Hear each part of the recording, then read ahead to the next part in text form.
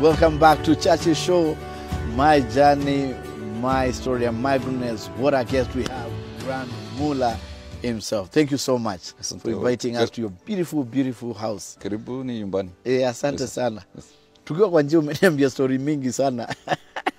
Tutaongea hizo story ya timu yako ya Premier League, the one you advocate for. Then you told me about the late Mutula Kilonzo. Of course, he taught us when I was at the School of Law, you know, when you finish just the university, then you want to become a lawyer. People go to the Kenya School of Law. Yeah. And he was one of the, guys who used to teach us. Yeah. He taught us a course called Professional Ethics. Yes. I mean, that time, the late senator was, at the top of his game, yes. The best lawyer in town, the president's lawyer, Kanu's lawyer, one party. And I think doing very well. Yes. And when you are a young lawyer, you like to hear inspiring, cases, cases that make you have hope. Yes. Some of the things he told me most that still resonates with us, he says, the more you charge a client, or the more expensive, or the more money you take from him, the more the clients love you. And that's true. Because clients take a lot of pride in their lawyers, Yes. I mean, when a client pays you 10, 20, 30 million, hey, my lawyer, you charged me 30 million. He's a good lawyer. So he was a fantastic lawyer, fantastic teacher, You picked it up from him? We picked many things from him, Yeah. Yes. Are you an expensive lawyer? I don't think so.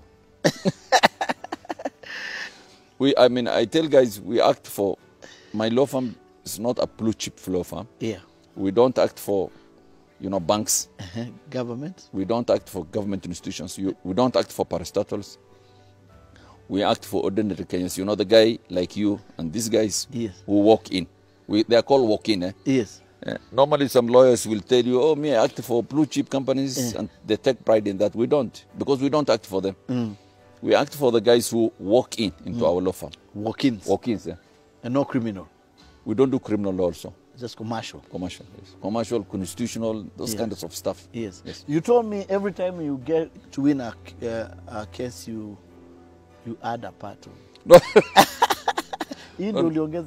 No, I was just saying that when I was constructing this building, my house, if you look at every aspect of it was paid for by a client. So I remember, sometimes, when you are short for money, then a client comes, he pays money, then you buy the doors or you buy windows or this. So I have very fond memories that, it is my good clients who built for me this. Yeah. Yes. This is a beautiful, beautiful place. Thanks. Yeah. And everyone is here.